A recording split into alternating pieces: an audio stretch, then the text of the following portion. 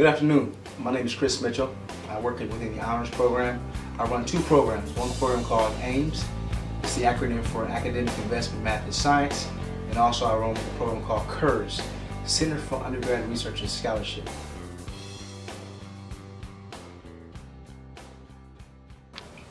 My involvement with the AIMS program, as I said before, stands for Academic Investment, Math, and Science. It is completely concerned about students that are interested in the disciplines in STEM: science, technology, engineering, mathematics.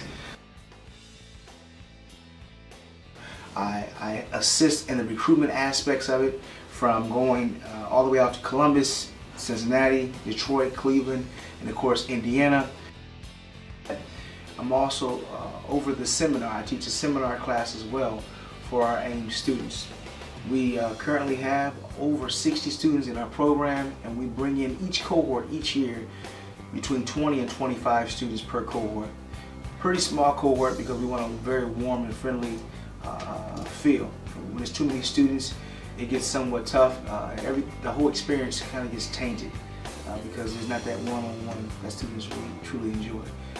I like to assist them when it comes to seeing them make that transition from high school to the university setting, and we're excited about that.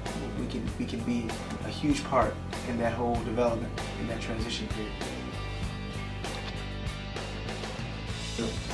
I would definitely say for the student that's the incoming freshman to make sure they have a conversation with their guidance counselor, that they can put together a strategic plan that will help guide them when they make that transition from high school to the university setting.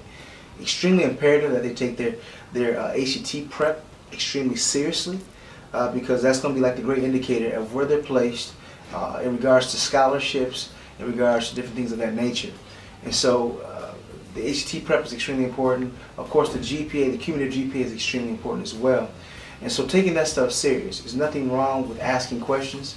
I don't believe in stupid questions. I think all questions are very valid, especially if they're referring to your growth and development when it's time to make that transition to the university setting.